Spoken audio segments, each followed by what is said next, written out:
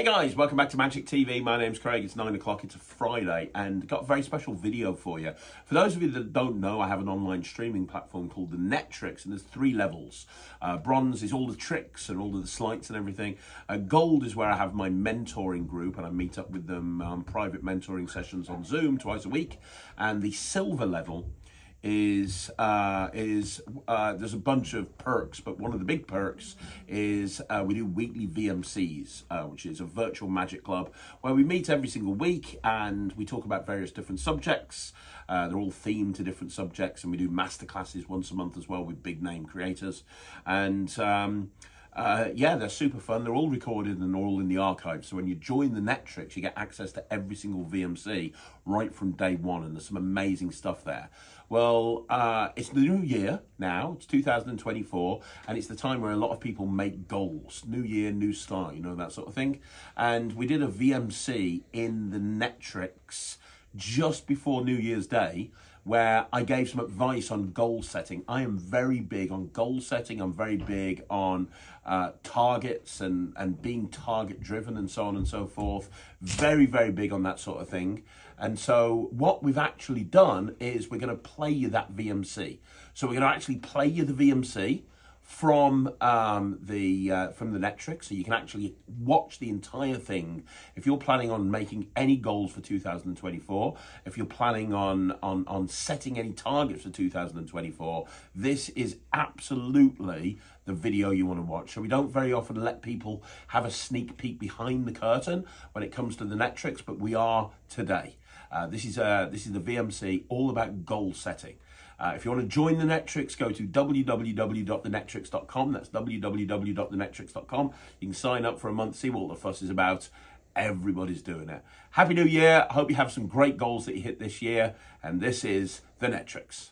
So I always, when I do the VMCs, I normally make them centered around magic, because I don't know how interesting talking about business is to people. I like to try and pepper them in there sometimes, because I love talking about business and marketing probably as much as, if not more than, I like talking about magic. So I do like to have these. And I might do more of them next year. I don't know. I haven't decided yet. I'm kind of looking at how I'm going to do things and what we're going to be doing. But I wanted to do this one because obviously tomorrow's New Year's Eve. So we're at the end of 2023. And normally this is where people make goals and people make New Year's resolutions. And for years, I made New Year's resolutions. And by about the 3rd week of January, I had just thrown away every single New Year's resolution that I made and just gone, fuck it. And I think that a lot of people kind of have that same thing. And one thing that we try to do within Nonstop Kids and Slightly Unusual and Magic TV is we try to set goals and actually hit them. And I think that making sure that you're making goals and making sure that you're making targets, I think it really can help. I mean, it's probably the biggest thing that helped me. When I mean, you guys all know my story. I dicked around for almost all of my life because Sarah was a full-time teacher. She was a deputy head in the school. She made really good money. So she basically kept me. I didn't have to do many gigs or do any high-priced gigs or anything like that, because I knew that Sarah's wage would keep us comfortable. And so I just sat at home, spending the entire day cuddling up to the dogs and watching TV. And then one day Sarah came home and said, hey, good news and bad news. Bad news. Good news is I'm pregnant. Bad news is now you need to man up and actually make this magic thing work for you, or else you're going to have to get a proper job. And it was kind of that moment in my life where everything changed, and I realized I'm going to have to actually stop dicking around and actually start taking things seriously. And I did 2 things. The first thing I did is I quit magic. I didn't quit magic. I quit the magic community. I left the Wizard Product Review. I stopped creating tricks for magicians, and I just focused 100% on my business. And then the other thing is I started looking into goal setting. And realized very early on, it's difficult to set goals unless you actually know where you are. You don't know, you can't possibly know where you're going to be or where you want to be if you don't know where you are at the moment. And I've had lots of business coaches throughout my life, or throughout the last few years. And I think we've got three different business coaches at the moment, and they all talk about goal setting. But one is a guy called Crosley, and I think I've spoken about him before. He calls himself the mindset technician, and he's an expert at mindset. And he always says having goals is so important. It's like if you're a captain of a ship. If you don't know where you're planning on going, if you have no destination, you're just going to be basically taking that ship and going round and round in circles, and you're never going to get anywhere because you don't know where you need to go. So I realized very early on, from a business point of view, I needed to learn and understand about setting goals. And I was getting a lot of information from everywhere. And I want to talk about some of that information for you, talk about what's worked for me and what hasn't worked for me. The same guy, Crosley, he talks about goal setting. He talks about having as he calls it a CMI, a clear mental image. And this is a big part of what Cross does.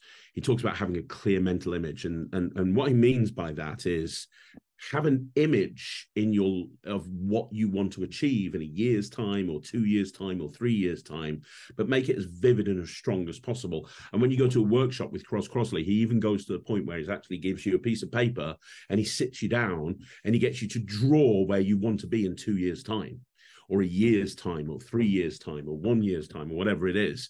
Because he says you've got to have that clear mental image. You've got to know exactly where it is that you're going, because if you don't know where you're going, you're not going to get there, right? And I've got another business coach that worked with me for years called Doug Dorbury.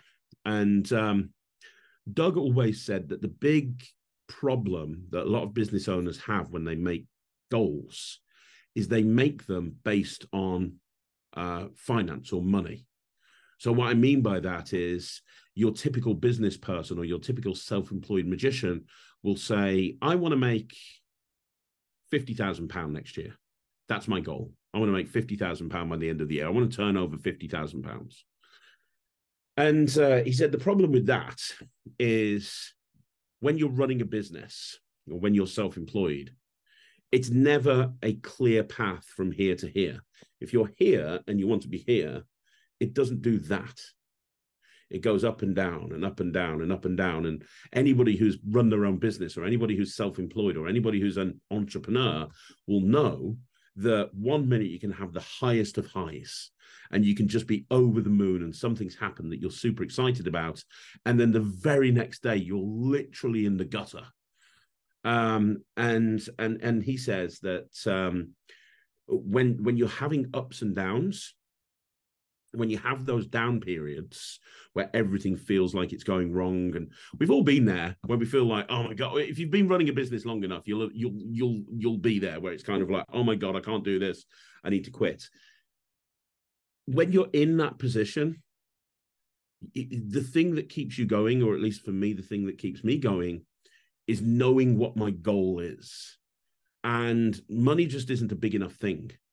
You know, it's kind of like, it's like, okay, oh my God, I've just lost my biggest contract, and this has just happened, and that's just happened, and I've just had a complaint from this client. Oh my God, this is just a nightmare. Why am I even doing this? You know, to then kind of think to yourself, it doesn't matter because, you know, you're going to make 50 grand this year isn't a big enough thing to pull you out of that mindset, right? It just never is. So Doug always suggests working backwards. And what I mean by working backwards, very simply, is think about where you want your life in a year's time or 2 years' time or 3 years' time. And Doug always suggests 3 years.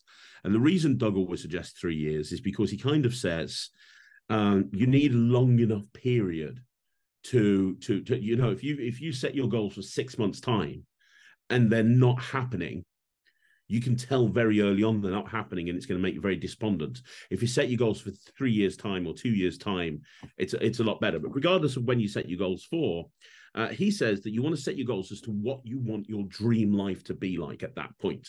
And what I mean by that is, okay, so what do you want your life to look like in 3 years' time? So you want a house. Okay, fantastic. You want a house. Do you want a car? Do you want 2 cars? Okay. Do you want to go on holiday? How many times a year do you want to go on holiday? Do you want how much disposable income do you want to have? How many times do you want to go out?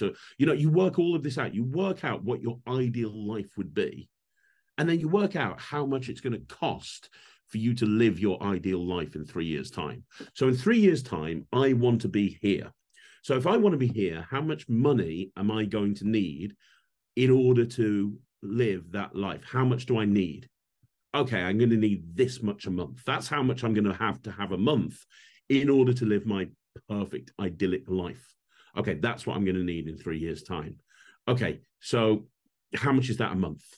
Right, in order to get there, if that's how much I need a month, how much am I making a month at the moment within my business? And we'll talk about this in a minute, but that's why it's so important to track stuff, because, it just really is. But how much are you making from your business right now?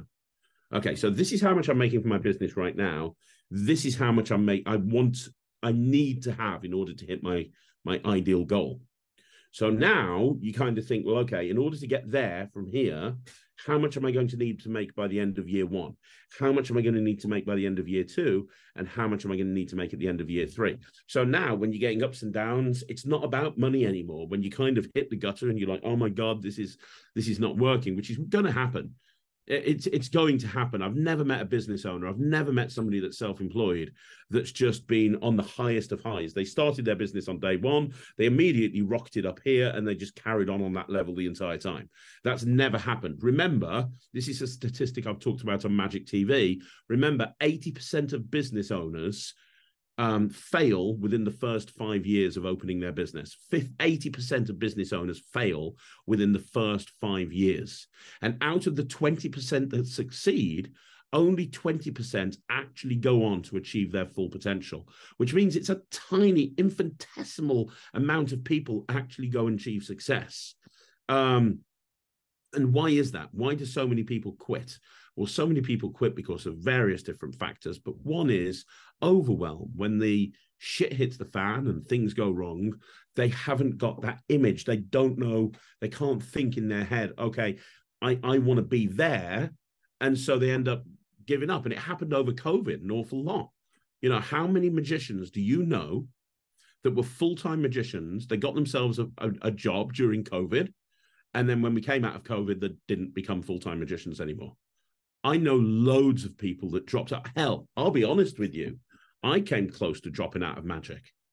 COVID for me was just a really horrible situation. It was for everybody, but we were running a limited company, 2 limited companies.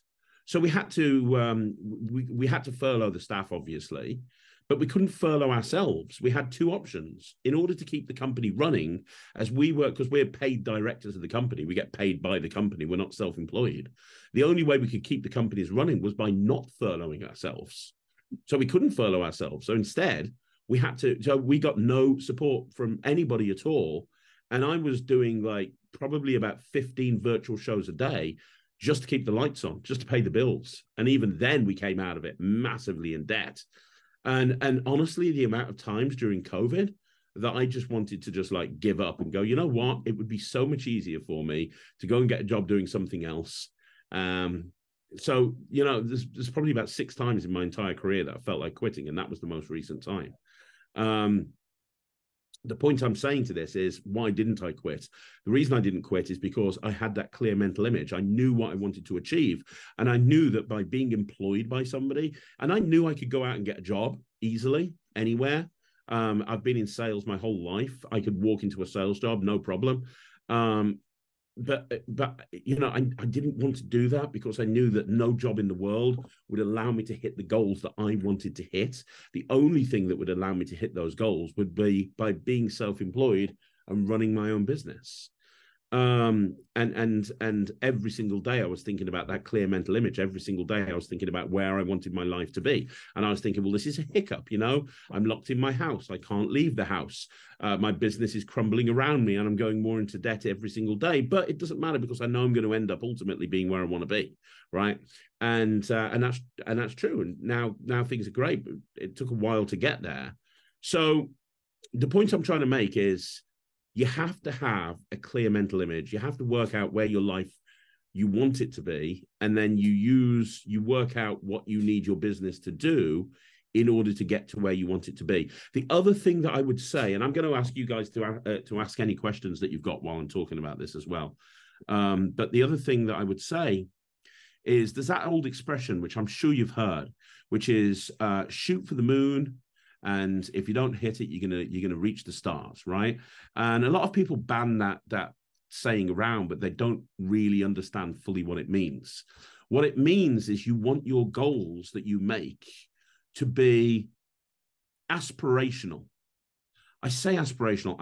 You don't want to make them ridiculous. You don't want to go, well, by the end of 2024, I want to be a multimillionaire, and I want to own 15 properties, and I'd like to be married to Jennifer Garner. You know, like, it's probably not going to happen, right?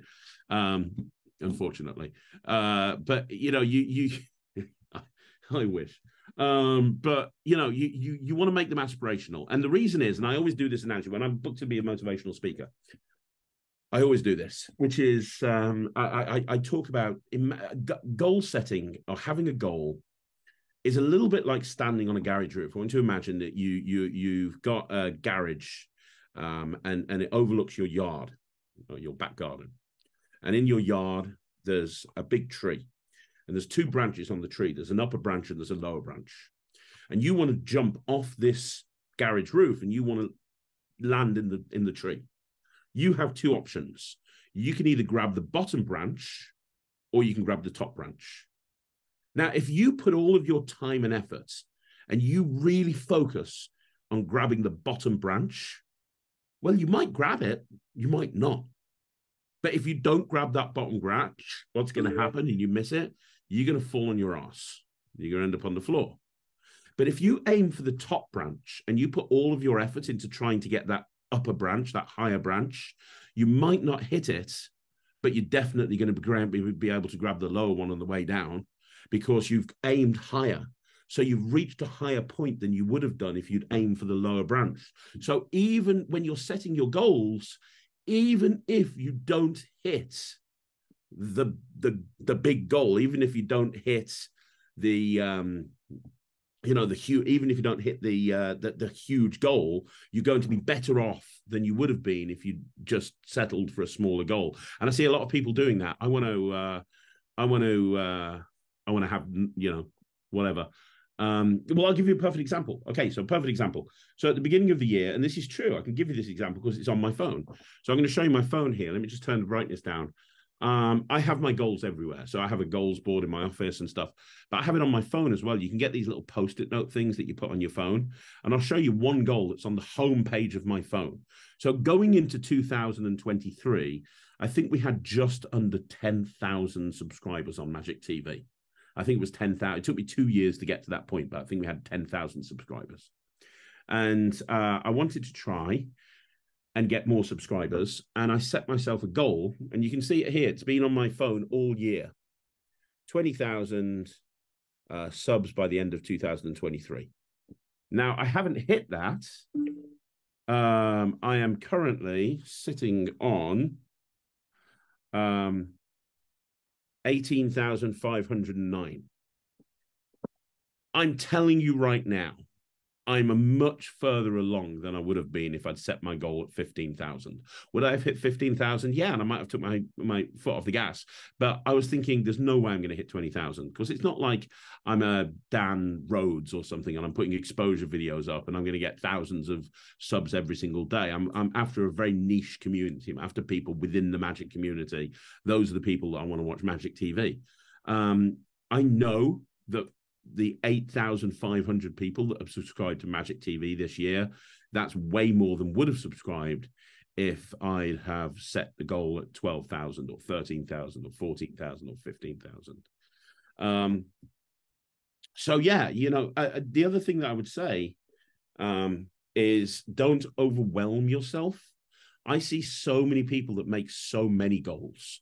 I'm going to do this. I'm going to do this. I'm going to do this. I'm going to do this. They have like 1,000 goals.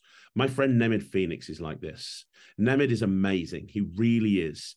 And at the beginning of 2022, he set himself a certain amount of goals.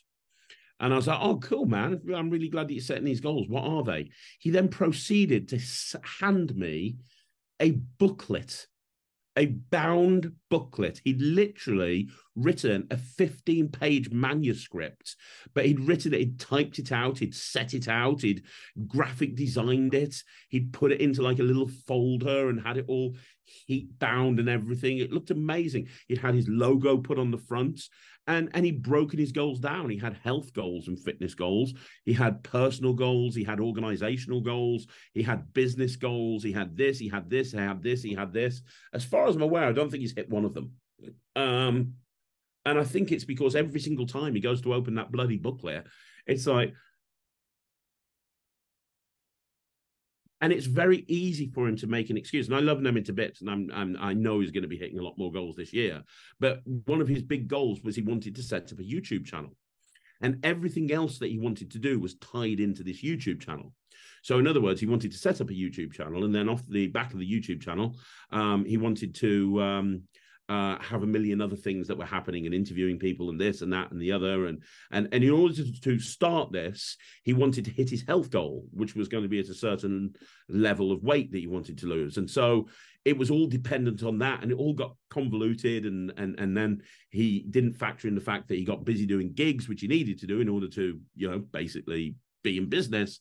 And it ended up being in a situation where he missed pretty much all of his goals. Now, he's still done freaking amazing, because I know how much his invoices are every single month. So I know he's done well from a business point of view, but I know that he had certain things that he wanted to hit and he hasn't hit. And I think it's because he made too many goals. He was too it was like, oh my God, it's almost like overwhelming. Have you ever kind of been in a situation where you kind of like, right, okay, I've got to do this. Holy shit, where do I start? There's so much that I need to do. And when you look at it and you go, crap, the easiest solution is to go, hey, let's put that off till tomorrow. I'll just go and play on the PlayStation instead, because that's going to be a little bit easier, right? And I think if you overwhelm yourself with too many goals, if you overwhelm yourself with too much stuff that you need to do, you end up not doing anything.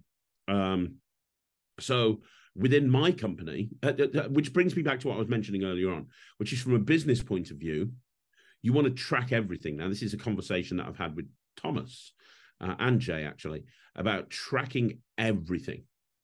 And I'm talking about this purely from a business point of view. But from a business point of view, you want to track absolutely everything. And I mean everything. How many inquiries are coming in on a week-by-week basis? 52 weeks of the year, week 1, 2022. 2023, 2019, whatever. How many inquiries were coming in? Where did those inquiries come from? How many of those inquiries converted into bookings? Out of the ones that did convert into bookings, where did the inquiries initially come from? Out of those ones that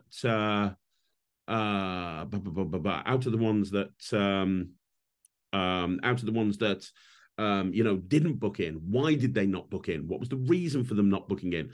Track absolutely everything. Because by tracking everything, it's going to do a few things. And the first thing it's going to do is it's going to help you hit your goals. So what we do, and I'll tell you right now in Nonstop Kids, we have goals, admin-related goals. I don't know what the admin-related goals are, to be perfectly honest, because I try not to go into the admin department because it scares me and I don't understand it and it's way too organized. So I tend to keep out of there. But I know that there's goals going on. I just don't have anything to do with them. But the sales department, that's where I'm at, sales and marketing department.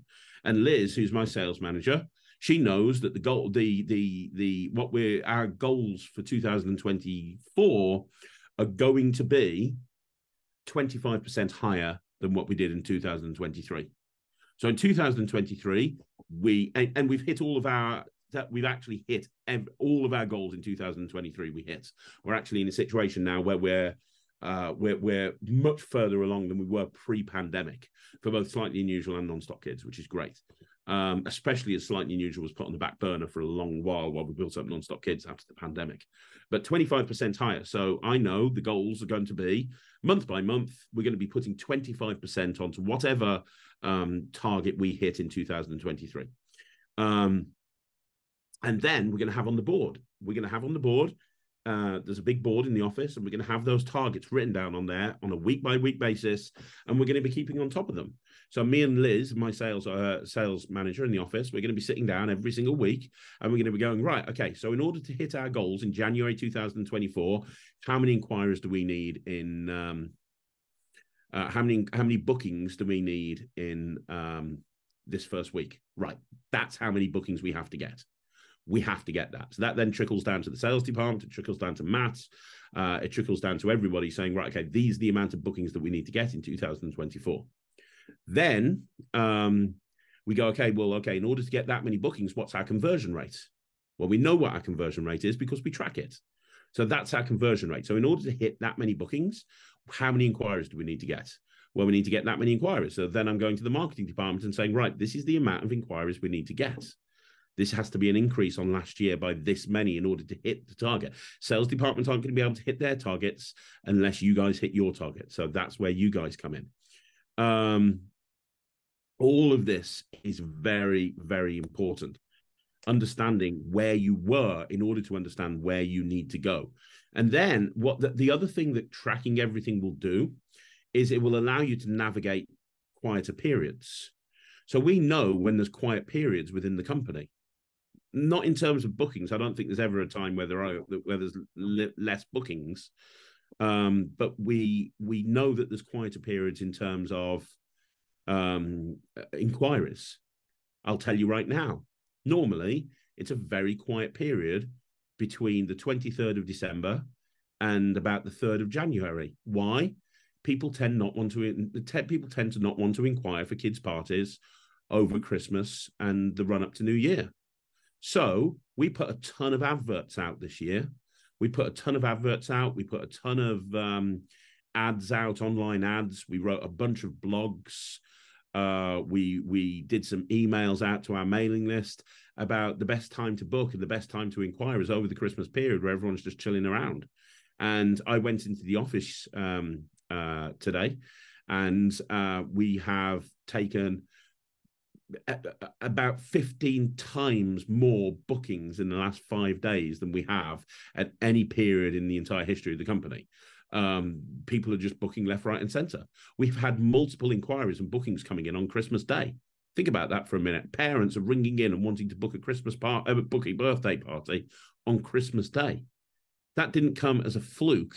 That came as a result of us specifically knowing that this was going to be a quiet period and marketing and making sure that we reached our target audience, and we used some fear of loss. We're like, hey, is your child got a birthday in January?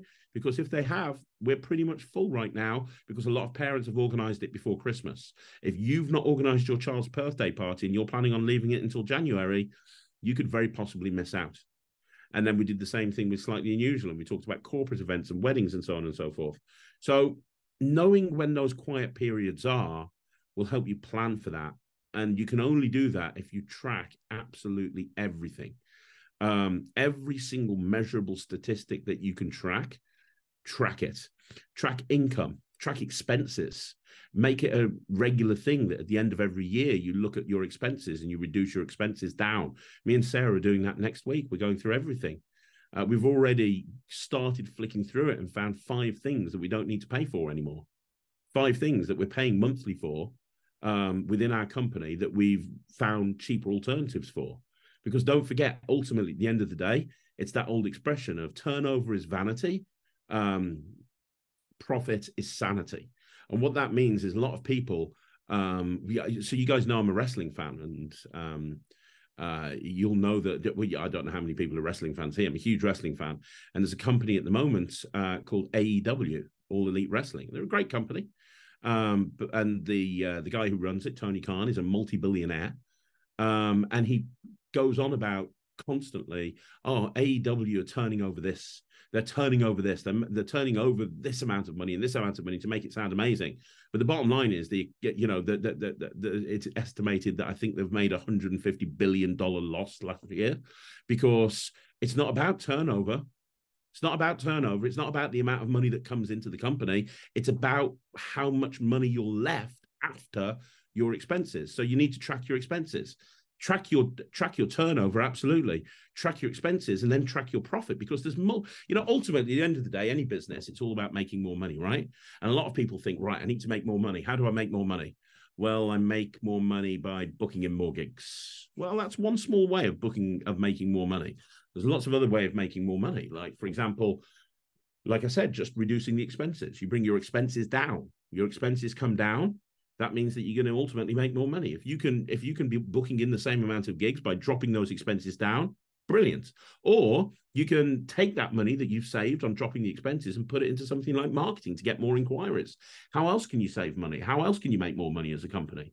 Well, you could put prices up. I hate putting my prices up. I hate it. It scares the hell out of me. Sarah would do it every single day. Sarah's very ruthless when it comes to that. She's like, right, okay, let's put it up by another 10%. Let's put it up by another 10%. Because ultimately, at the end of the day, she's like, hey, cost of living, everyone else's prices are going up. Why shouldn't ours? And I'm like, but nobody will book us. And then she puts the prices up, and we still continue having people book us.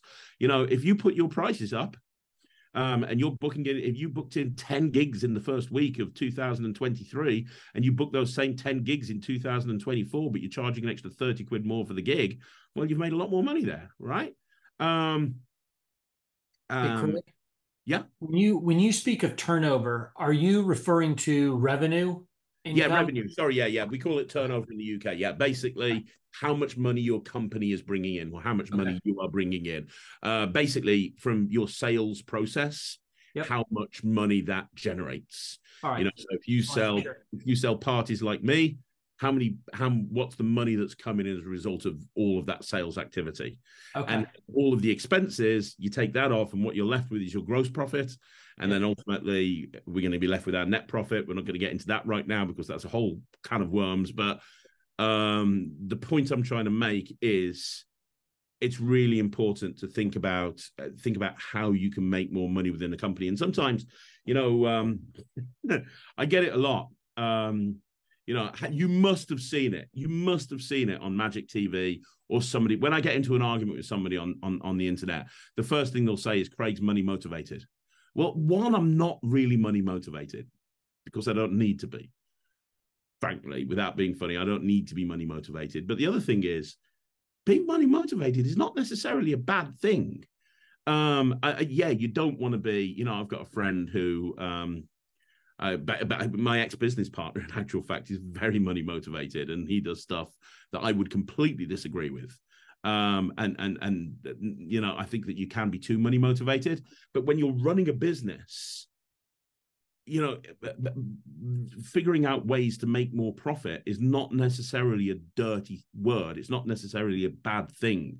One thing that you should do as the MD or the CEO, and let's be honest, if you are self-employed, you are the MD, you are the CEO of your own company, then you need to figure out more ways to become more profitable. Because if you're not profitable, you don't have a business. You have a paid hobby, and it's not even paying that much. So you need to figure out ways of being profitable. And like I say, reducing expenditure, increasing your prices, booking in more gigs, trying to increase the amount of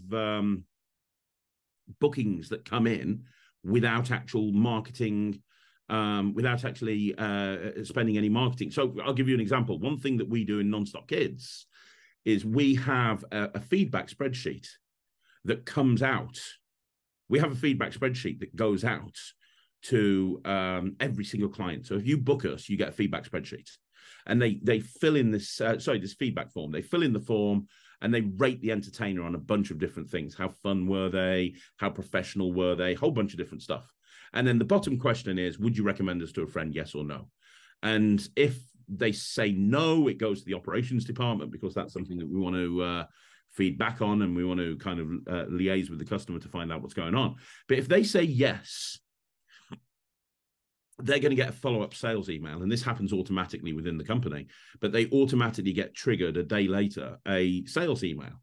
And the sales email says very, very simply, thanks very much for booking us for 2000 and thanks very much for booking us for your child's party. We're super happy to hear that you would recommend us to a friend. We're super happy to hear that you enjoyed the party. Thank you very much. Obviously, your child is going to have a party again next year. And every year we put our prices up. So by the time your child's party comes up next year, we are going to be more expensive.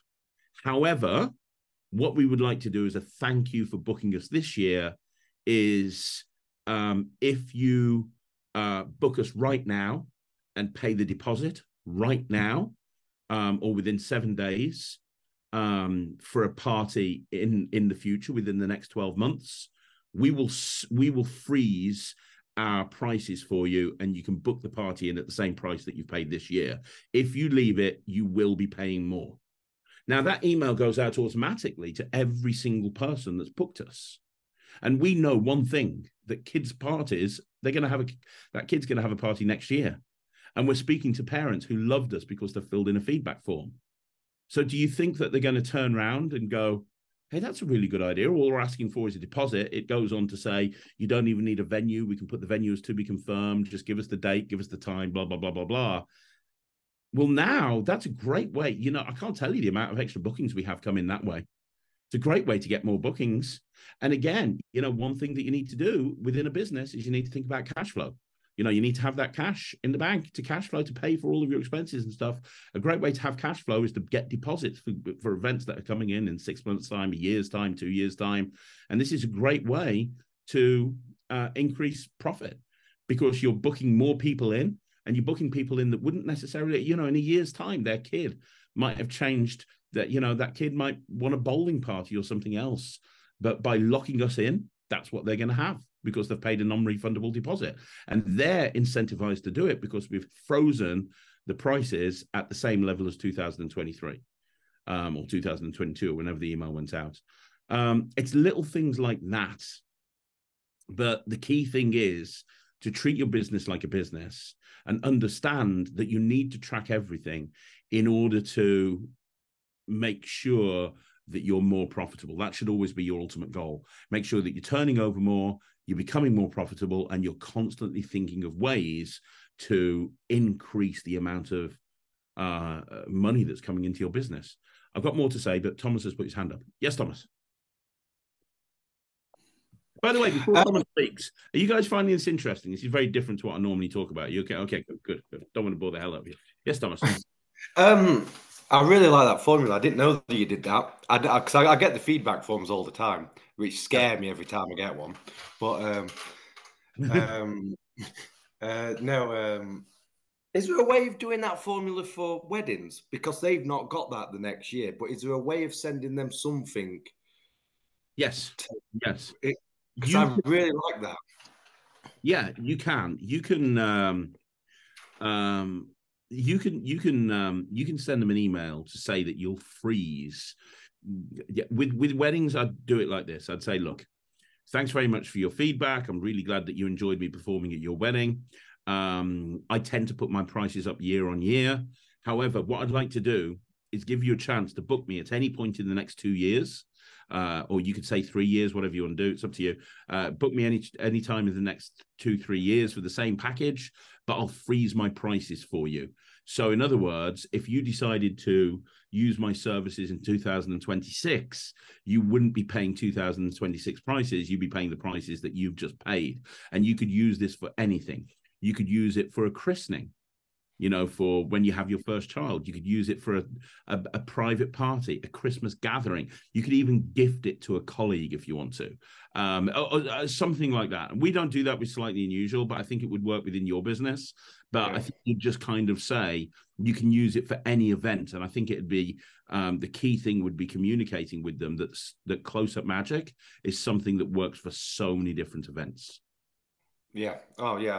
I'm going to do that. I like that. I do like that idea. Thank you. More than welcome. No problem. And I think we've got a question from Chris. Hey, Chris. What you got? Hey, mine's more of a comment on that formula. I love the idea of buying out or having them buy out in the future because, per your point earlier, if you are tracking all your expenses, and that even goes down to the cost of a show, you know what consumables you use in that show, travel, and all that, you can buy ahead. So it helps you plan out a year's in advance. If you know you have, 35 of this kind of a birthday party, you can go ahead and stock up when you see the opportunity from a manufacturer or from a source for whatever you may use in that show. That all adds into your bottom line as well. And you can save up going ahead and plan ahead.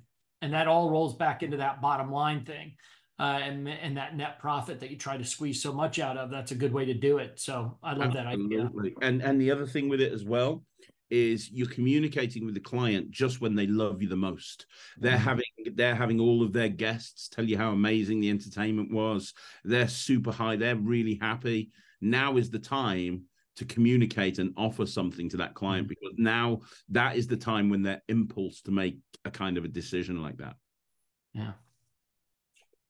Yeah. Thanks, Chris. Jeremy. How you doing, buddy? Sorry, I had to unmute there. Hey, Craig, I had a quick question about the feedback forms. Yes. So a couple questions, I guess. One, are the feedback forms different for Slightly Unusual versus the speaking versus the Nonstop Kids? And is there a way to get a copy of those just to kind of look at it and see what kind of questions you're asking? Because I'd be interested in like what you have for Slightly Unusual. Yeah, I can do. I can do what I'll do is I'll do a course on this for the silver level and get it up for the next upload, and I'll have those feedback forms as downloadable things. They're all very, very simple, but the key thing is what you do with it. Oh my God, my Mac's about to die. Do not go anywhere. I just need to plug this thing in. Hang on. Right. Yeah, the key thing is what you do with it. What I mean by that is you know that if somebody fills in a feedback form, they're super motivated, they're super happy. So that's the time when you want to reach out to them, get them to do something. Now, it could be wanting them to book for the following year, but I tell you what it could be. If you put something into the feedback form that says, hey, and we have this, can you describe what you thought of the event? And you get them to write a couple of words like the entertainer was fabulous, blah, blah, blah, blah, blah, blah, blah, blah, whatever it may be. You then send them an email saying, thanks so much for your feedback. Super excited that you like the event. Thank you very much. We live and die by word of mouth, and reviews are very important to us. Here's a link to Google. Here's a link to Facebook. Here's a link to Trustpilot. Here is what you said in your feedback to us, and you just literally put that in the body of the thing. And then you say, hey, if you could just copy and paste that review and put it on those platforms, it'll take 10 seconds. Just click on the link and you put a link directly through to where they leave the review. So it's not a link to Google, it's a link to the Google reviews for your company. So they literally just have to go click, paste, done, click, paste, done, click, paste, done. You've now got reviews for all three of those. And that's the time to do it because they're super happy. They've filled up a feedback form. They want to help you. Then's the time to do it. Awesome. So I'll do that. I'll do that for the next upload. No problem. Yeah. I'm just kind of curious what you asked for. Yeah, sure. It's with Slightly Unusual. It's puncture because it's slightly different for us because obviously we're dealing with an agency. So we need to know that the entertainers or the magicians that were going out and performing for us were doing the right thing. So there's questions that you wouldn't ask for you for an individual. So we're asking about punctuality and professionalism and a bunch of stuff like that, which you probably wouldn't want to ask if you weren't running an agency.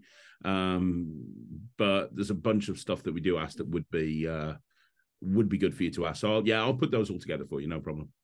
I can't exactly remember what all the questions were because I set up the automated system 10 years ago. I've got my email up. I don't know if they're different, but professionalism, punctuality, friendliness, how fun were they, and feedback. Yeah, that's for Nonstop Kids. Slightly Unusual, slightly different. Is that different? Yeah, Slightly Unusual's got different questions. I don't think you've ever had any good feedback for Slightly Unusual because you're pretty shit. So that's probably why you've never done that. I've never had feedback from Slightly Unusual. I don't think we send it from Slightly Unusual. We send the entertainers feedback for Nonstop Kids. We don't tend to do it for Slightly Unusual, but that's something that's changing in the new year. But, and you're not really shit. Not that much. So I don't know. I had a lot of footballers telling me I'm shit, and I know I am.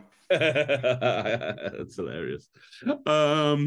Yeah. So, any other questions on any of that at that point? Okay. So the other thing that I would say, and the biggest thing that I think that you can do in order to help you hit your goals, and I'm slightly deviating, but I think it's just as important. And it's the thing that I think a lot of business owners, not just magicians, but business owners in general, I think they don't do. And I think it's the thing that I've done. If I could pinpoint one thing that I've done that's helped me be more successful than I was when I started this journey, it's the ability or the willingness to take risks. And I think that's very important. Have I ever told you about my Aladdin story? No. Okay. So basically, so here you go. Buckle in. This is a good one.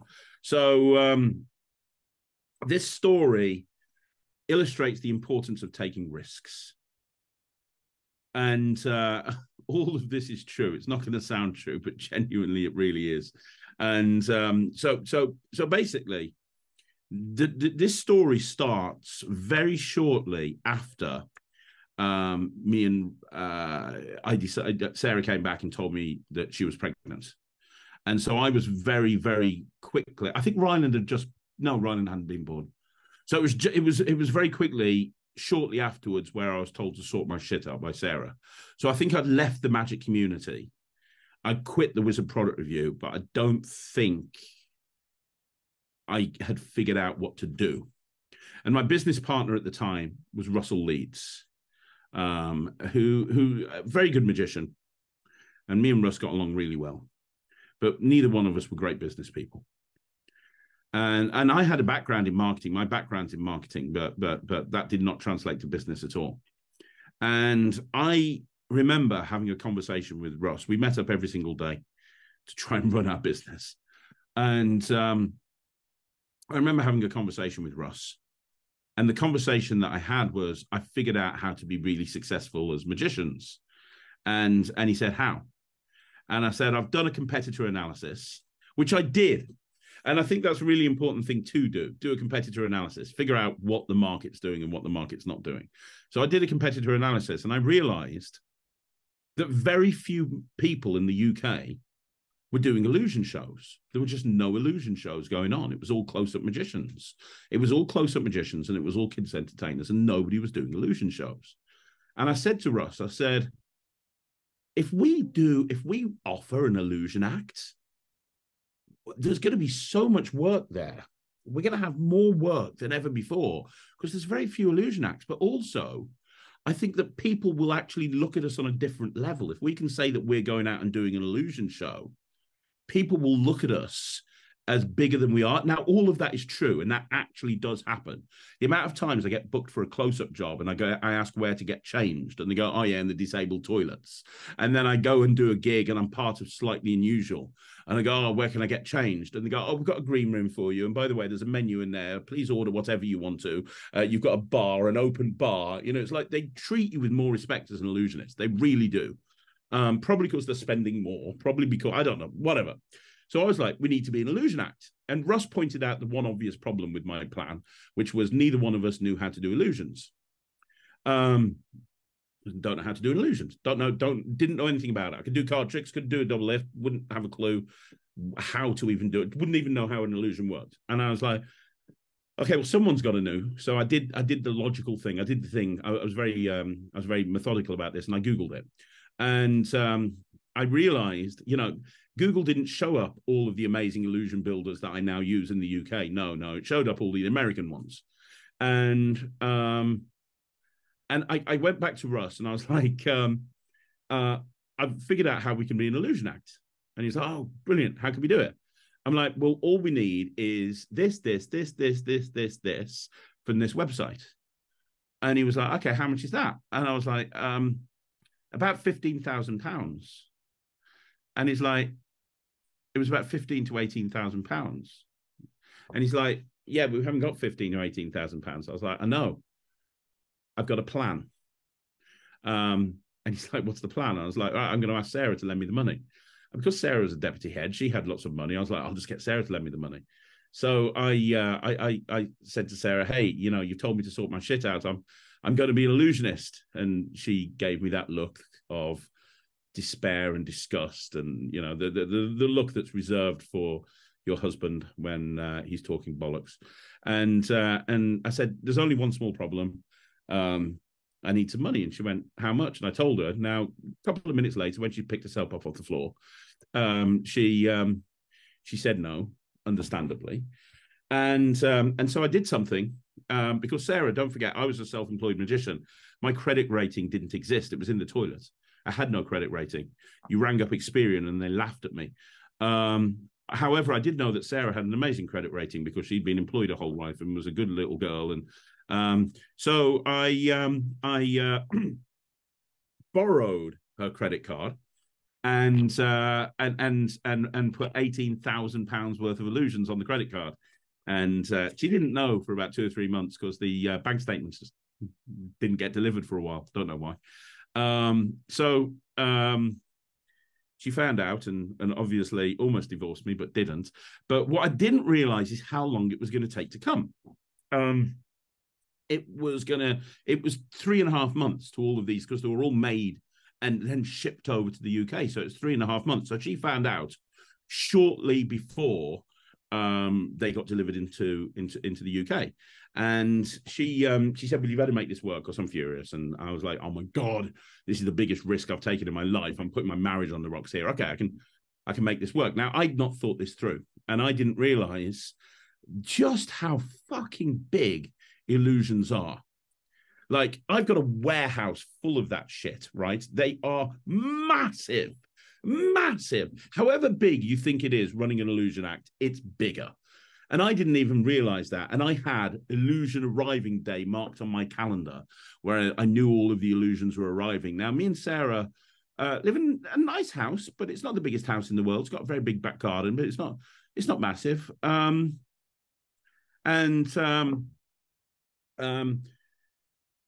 a big road either. It's like a little village. And when I saw the articulated lorry driving up the road, with nothing but massive wooden boxes all for us, that I realized that I'd made a massive mistake. And all of these boxes, the guy knocked on the door and he's like, where do you want them? And I'm like, put them in the back garden. I got nowhere else to put it, stick them in the back garden. And it was like the TARDIS, just more stuff kept coming out of this van. I'm like I'm pretty sure I didn't have this much. Like, it was just ridiculous. And I remember getting on the phone to Russ, and Sarah wasn't around when they arrived. I remember getting on the phone to Russ and saying, Russ, you might want to get yourself, can you go over and get like some sort of gazebo thing or something, because it's going to rain later and this stuff's going to get soaked. I've got nowhere to put it. It's got to be the back garden. So they were all in the back garden, and Sarah came home and didn't talk to me for about 4 days. And we had to figure out somewhere to put them. So I begged a friend of mine who ran a graphic design company and had a big warehouse at the back to let us like put them in there while we figured out what we were going to do.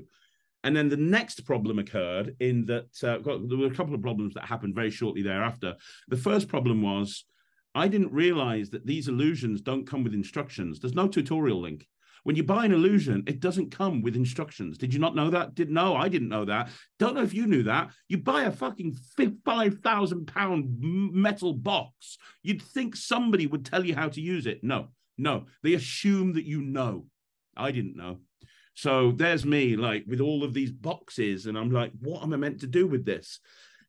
Some phone calls to people like Mike Michaels a little while later, and I actually figured it out. And then the next problem occurred, which is you need a van to get this stuff from A to B.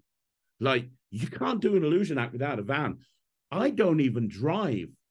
Russell drove a little Skoda. Like, we couldn't even get one of the tiny little boxes in the back of there, so we didn't have a van. So we had to then, like, look into getting a van. And then the biggest problem was you need a girl to put in the box. Well, I mean, we've transcended to Ryland now. If you've got a Ryland, you can put a Ryland in the box. But at the time, we didn't have a Ryland. We didn't have a girl. We needed a girl to put in the box. So we didn't have a girl either. We roped Russ's wife into jumping in the box, and she wasn't a natural assistant by any stretch of imagination, but it was literally the best that we had. So we were rehearsing every single day, like every day for about 10 hours a day. We were rehearsing and rehearsing and rehearsing. And then I had a phone call, and God alone knows how this person found me, because marketing was something that we hadn't really done much of at all. But we had a phone call from this person who was the PA of this billionaire, who said, "Oh, it's my I'm ringing. Do you do illusion? Are you an illusion act?" Yeah. That's us. We do illusions. We're an illusion act. Okay, cool. So we want to we want to speak to you because my boss's daughter is having her 9th birthday, and she wants to have an illusion act, and the theme is Aladdin. So we need an Aladdin themed birthday party, all based around Aladdin with illusions. Can you do that?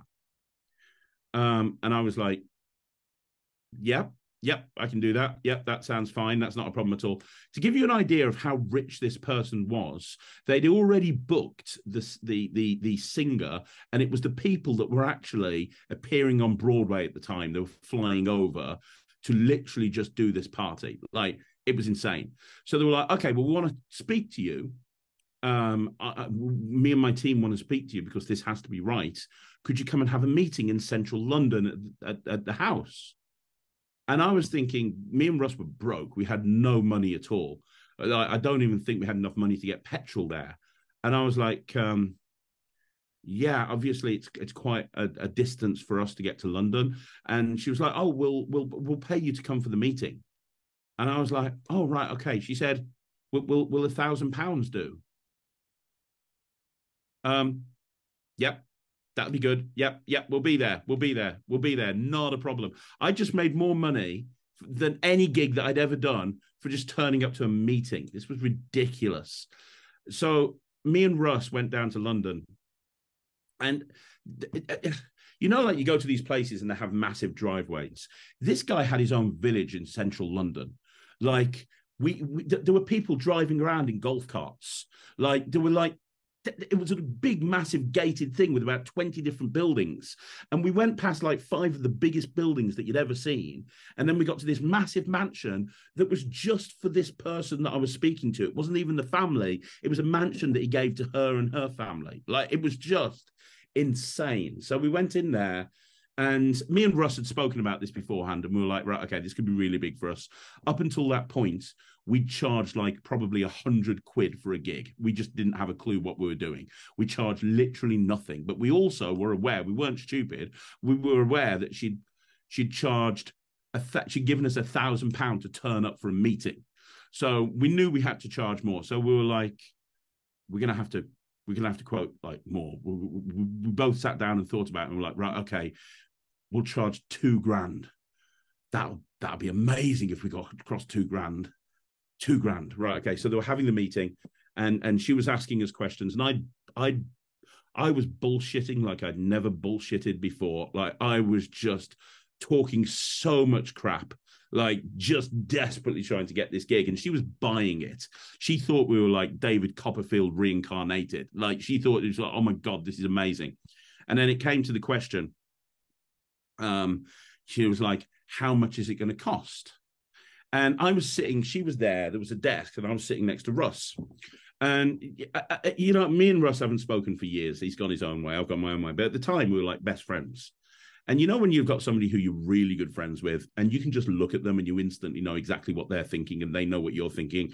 We almost had a telepathic conversation, because she asked this question. I looked at Russ as if to say, you take this one. And then he looked back to me as if to say, there's no fucking chance, you're going to have to do it. And I was like, right, okay. So I was like, well, I was about to go, we were thinking £2,000. And before I could say anything, she was saying, yeah, for the half an hour show, including everything, we're looking about, you know, we'd be looking to pay you about £25,000. Would that be okay? I couldn't breathe. I couldn't speak. I'm pretty sure Russ lost the ability to speak as well. And we just looked at each other and looked back at her and went, "We're fine." Just couldn't speak. Like, it was the most insane conversation ever. And then she said, the icing on the cake, she was like, "By the way, we're thinking of having it in the garage.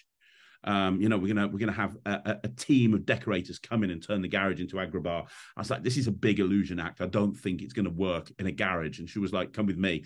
So then we sat on her little golf cart, drove 5 minutes to the other side of the compound, and went into this garage.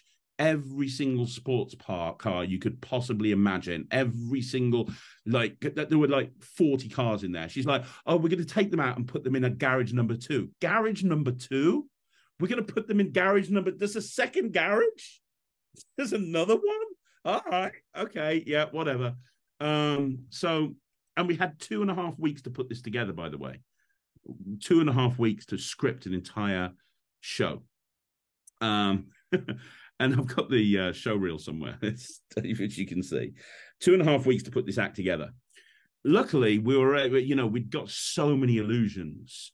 We'd figured out we had tip over trunks. So we worked out a way of making the birthday kid appear on stage. They wanted us to do it all to music, but have the story there as well. And they wanted the singers from the West End musical to actually sing the songs live as we were doing the illusions. And, you know, she wanted the birthday kid to appear and all of this crazy shit. And we thought the best way to do it was to actually tell the story of Aladdin. So that's what we did. And there were 3 of us telling the story of Aladdin. And so Russ, who was, you know, quite young, 21 years old, 22 years old, blonde hair, he took on the role of Aladdin. His wife, Anna, she took on the role of Princess Jasmine, obviously. And then that left me, and I had to be the genie. And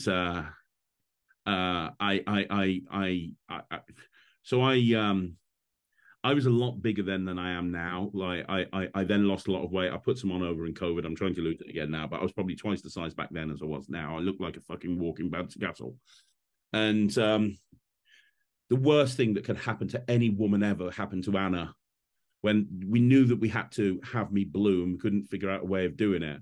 So she sat backstage because she did a bit of face painting. She sat backstage for 2 hours before the show, body painting me blue from head to toe. It's not an experience I'd wish on any woman. And we got these giant red shorts. I kind of looked a little bit like MC Hammer. You can't touch me. Nobody would want to touch it, to be honest. It was the most gross thing that you've ever seen. And we did it, and we did the whole show, and somehow we managed to pull it off. And then they paid us. They paid us in cash, which is just insane. So they gave us this massive, all £50 notes. And afterwards, I kind of sat down and I thought about that. And the moral of the story, there is a moral for this incredibly long story. And the moral of the story is this, twofold. Number one, in this story, I probably took the biggest risk I have in my entire life. I literally put my marriage on the rocks in order to do something that I felt was the right thing to do. Doing an illusion show has put Slightly Unusual on the map. It has literally taken me around the world, and we are probably one of about 6 touring illusion acts in the UK. And those doors would never have opened if I hadn't set up an illusion show. And it was a massive risk buying those illusions and putting ourselves massively in debt to do it, but it paid off. And if you actually think about it, the illusions were about £18,000 all in, and we got paid £25,000 for the gig. The gig covered everything that we paid on the illusions and then some. But the thing is, if I hadn't have taken that risk and bought those illusions, I couldn't have taken that gig. Those illusions took 3.5 months to get into the UK. I had 2-3 weeks to organize that party. If she came knocking on the door, I couldn't have blagged my way into it and said, yeah, and bought the illusions. It couldn't have happened.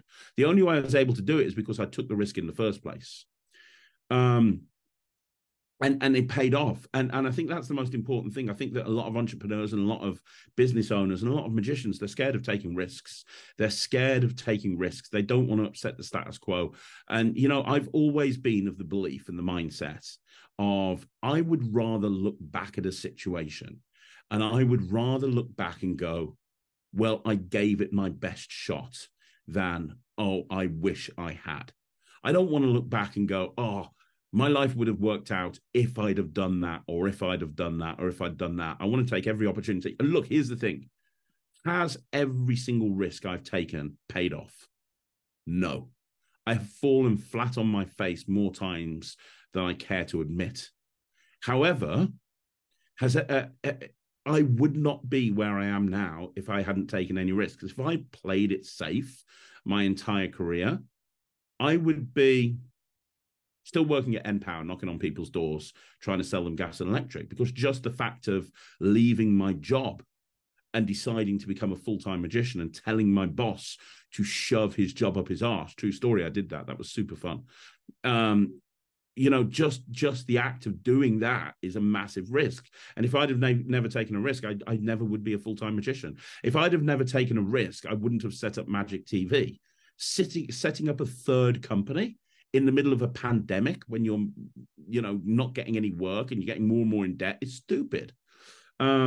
I wouldn't be releasing tricks. There'd be no magic coming out. There wouldn't be a Slightly Unusual. There wouldn't be a Non-Stop Kids. This wouldn't exist if I had played it safe.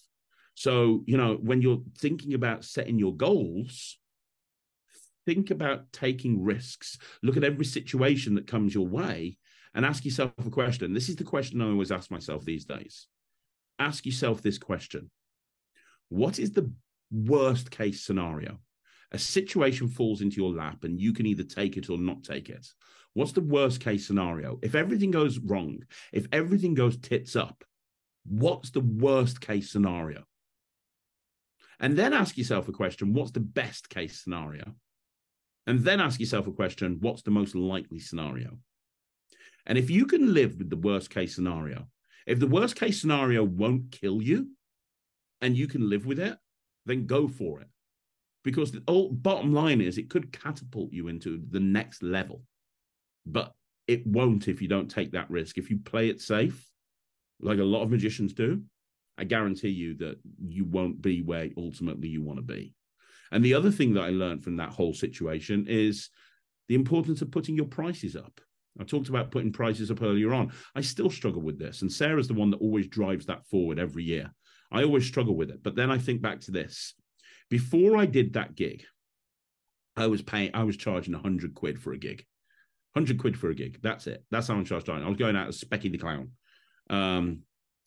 Then I did a gig where I got paid £25,000 for 30 minutes.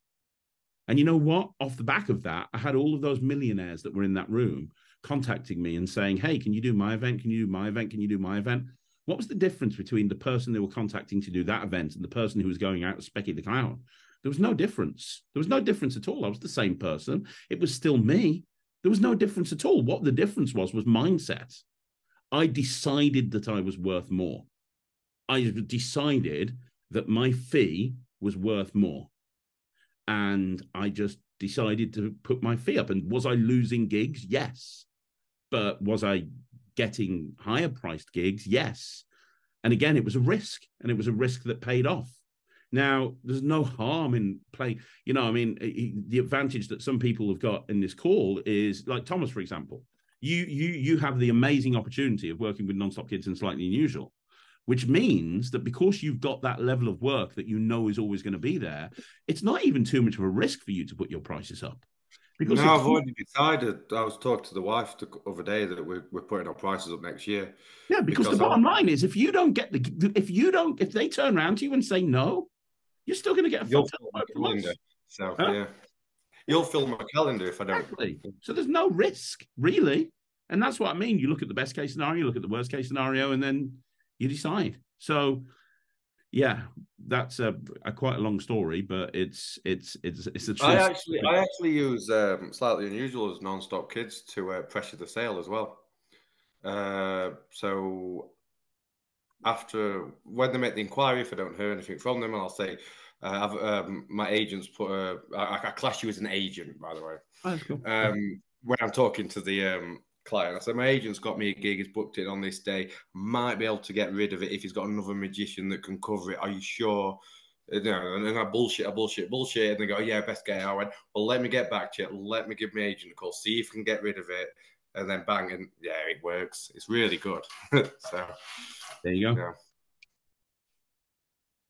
But yeah, I mean, any questions on any of that? I mean, does that all make sense? Does that, you know, I kind of went on a bit of a diversion, so it wasn't just about goal setting, but I think goal setting and taking risks go hand in hand. And you know, we've all got stuff, and the other thing is, don't put off stuff that you could be doing. We've all got stuff that we could be doing that we put off. I do that all of the time. Everyone does. You know, there's you know, it could be, you know, improving your website. It could be, you know, putting that new show together. It could be whatever it is. Don't put it off. You know, factor that into whatever goals that you're setting. You know, you don't just make it a specific goal, but say, right, okay, like me, you know, my goal was to do 20,000 subs by the end of this year. I've hit 18,900. Cool. What did I have to do to get to that point? What did I have to do? What could I have done? So it's all kind of built in together, you know. Very, very important. But has anybody got any other questions on anything to do with goal setting? No, I was thinking about this raising prices piece, Craig. Mm-hmm. And that's something I keep doing, is just pushing. And one thing I've noticed is, I think you and I kind of spoke about this a little bit. One of the things I noticed is I'll get a call from somebody and they go, that much for that much time? I go, yeah, well, you're probably saying that because you're not my target audience. You're over here. But the people that do call me, they go, oh yeah, no problem. They don't even ask for price. They just ask for availability, which is something we worked on with setting everything up. So when they call you, price isn't even the question. They just say, are you available? And so we've gotten that. And that's why I say to people, yeah, if when you get people calling you, if they're saying all of the time, I want to know your availability, and they're not asking about price, it means that you've got your social proof in place. It means that you've got your website in place. You've got your copy in place, because they're buying into you. They don't care about anything else. They want to know your availability. But if they're calling and they're asking about price, what's your cheapest price? How much is your quote? That's the first question they come with. They're not sold on you. So your marketing strategy or marketing activity is not working, because if it was, they wouldn't be, you know, they would be, When I find one of the best ways is this word of mouth kind of piece as well, because it seems like every gig that I do, somebody asks for my card, and then that turns into something. It's starting to kind of snowball this kind of effect. And then so I'm shoving. So what I was thinking about doing for this new year is really kind of honing in on packages as a goal, because I mean, just the 30 minutes I'm going to charge for, like the 30 minutes close-up show, I'm going to charge a fair amount, because I feel like the people I want to work for won't hire me if I don't charge a certain amount. I need a certain kind of at least base price to get into this crowd.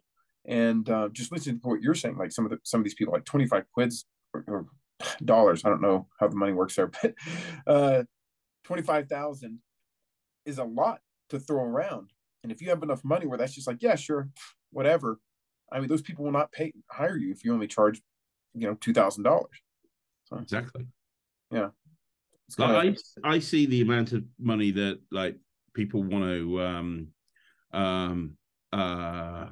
I see the amount of money that people want to pay for somebody like Ryland, and it's like, you have that television experience, and you have that, going on TV, you can stick an extra zero on your quote. Well, and that was one thing I was wanting to really start pushing, this pickpocketing stuff a little bit in the new year.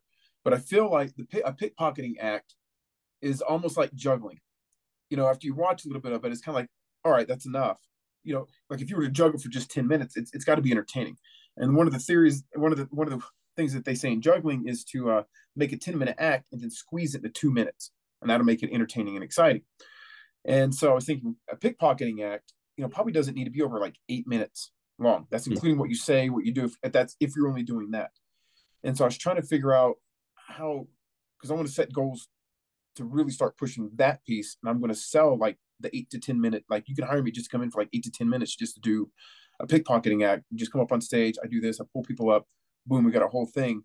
And then, but if you want more, here's also what I can do. I can offer a strolling or a close-up act, or I can offer these kind of pieces. So you start building in those pieces. But that's going to have a base price. I'm not going to charge cheap to go on stage to do pickpocketing. I mean, that's a specialty thing. So, anyway, if you have any advice on like setting goals for those kind of things and how to, what like next steps would be, how to kind of push those things forward, I'd love to. Yeah, so sort of offering stage shows and offering this and offering that and offering other packages, higher price packages. Yeah. I always say the first thing that you should do, ideally in an ideal world, is be able to show that you can do that stuff. So what I mean by that is, if you're wanting to, for argument's sake, let's say you wanted to do a stage performance piece with pickpocketing, for example. Okay. Just for argument's sake. Yeah. You'd need some video on that, because the problem is anybody can set themselves up to be an expert, but in this day and age, everybody is, it's zero. The Content Marketing Association call this 0 points, which basically means that these days, if somebody's searching for something, they're going to research into it. And I talk about this all the time, like when a new magic trick comes out, you probably just don't rush out and buy it straight away. At the very least, you probably look at the reviews on the site that you're actually looking at it on. But then you're probably going to be checking out online magic reviewers. You're going to be looking at forums, maybe Facebook. You're going to be checking out reviewers. You're going to see if that thing is as good as it says it is, especially if you're paying a high price for something, right? It's the same with this. Anytime you add something new, you want to make sure that you can prove that you can do that. I think that social proof is very important.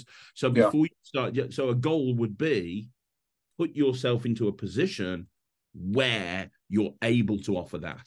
The goal shouldn't be, right, how am I going to start offering it? The goal should be, you lay the foundations first of all. So the foundations need to be laid initially, and then you can then, build up the rest of the thing and let people in. So the goal should be, right, in 3 months' time, in 6 months' time, I'm going to have done a gig. I'm going to have it filmed.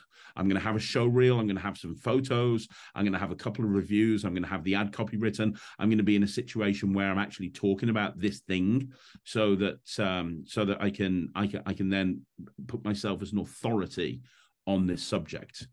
And that works it's not just gigs, it's every aspect of business. That makes sense. Yeah. So maybe my goal is to just go get this video, knock that video out. Yeah. So it's show specifically for the pickpocketing piece. Yeah, absolutely. I would literally, and you know what? I'd consider maybe even having a separate website set up at some point. Which is like, you think so? Possibly, but what you do, because some people are going to be you don't have to, but what I would do in this situation is I would have something like, if you really go big on the pickpocketing, have a pickpocketing section on your website. But when they click on that, there's a link that takes them to a specific website about the pickpocketing. Okay. And you've got a separate website just about one very clean one-page website just set up to promote that, because then you can build on the SEO specifically for that website as well. So that's a good point. Yeah, so I would do that. If it's going to be a big thing for you moving forward, I would consider doing that. Like, that's what I do. I have slightly unusual, but when people look for me specifically, it takes them through to my website specifically for me as a performer. And they get taken away from slightly unusual and to me. So okay, no, that's good. Thanks. That helps. Great.